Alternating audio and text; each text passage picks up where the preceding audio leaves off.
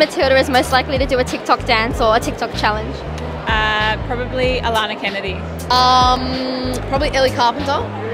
Ellie, probably. Yeah. Which Matilda is most likely to pay for your coffee?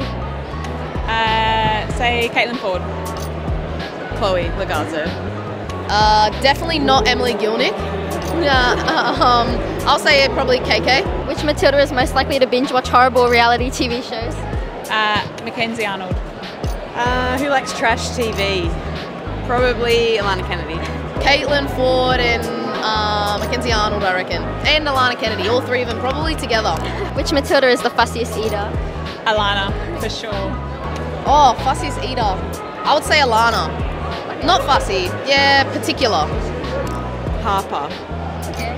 Which Matilda is most likely to be last on the team bus? Ooh, last. I'll say Courtney Nevin. Definitely not me. Probably the newest recruit, the newest player. So maybe one of the young ones coming into the next camp. I don't want to reveal who that is though. You gotta wait and see. No one, because you get in trouble if you're late. Just lastly, which Matilda is most likely to release their own version of Strawberry Kisses? Steph Catley.